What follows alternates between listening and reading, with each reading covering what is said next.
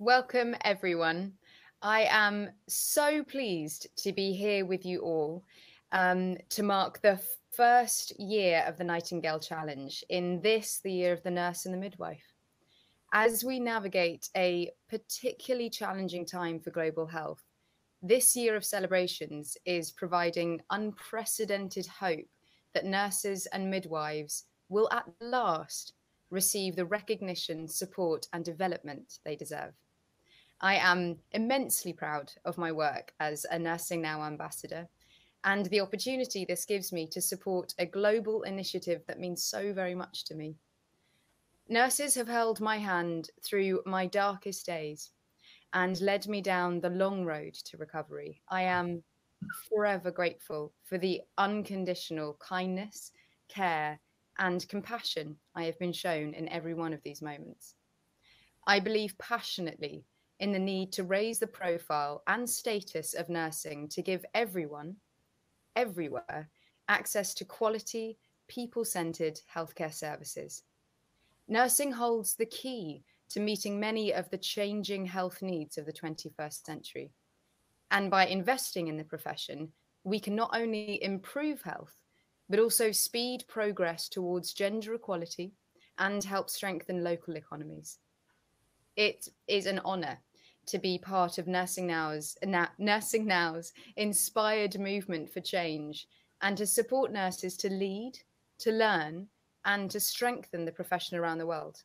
With nearly 28 million nurses globally, you truly have the power to drive change.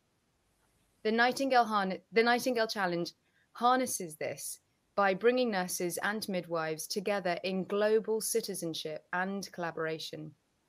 It marks out these professions as the backbone of the world's primary healthcare systems and recognises that the current national problems cannot be tackled in isolation if we are to achieve universal health coverage and meet the Sustainable Development Goals. Earlier this year, the first ever State of the World Nursing Report was launched. This report urges governments and stakeholders to strengthen nurse leadership, both current and future leaders, to ensure that nurses have an influential role in health policy formulation and decision-making, and contribute to the effectiveness of health and social care systems. That's why the Nightingale Challenge has come at such a critical moment.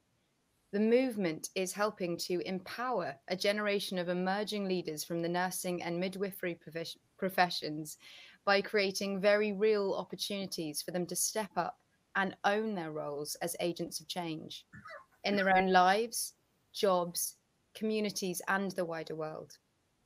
It's exciting to know that in this, the year of the nurse and the midwife, more than 740 employers and organisations have accepted the challenge to provide leadership training for early career nurses and midwives.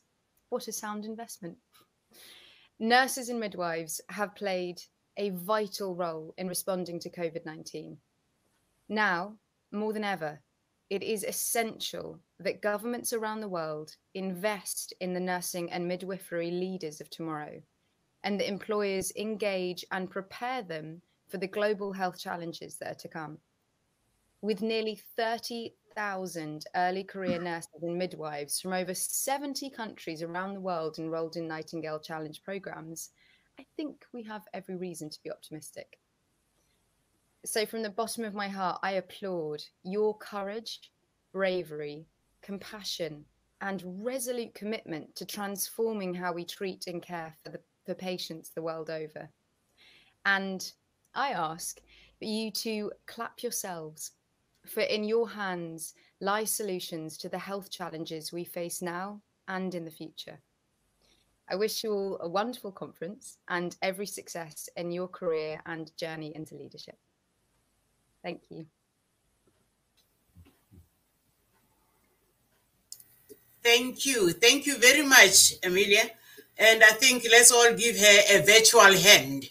We thank her for her role as Ambassador of Nursing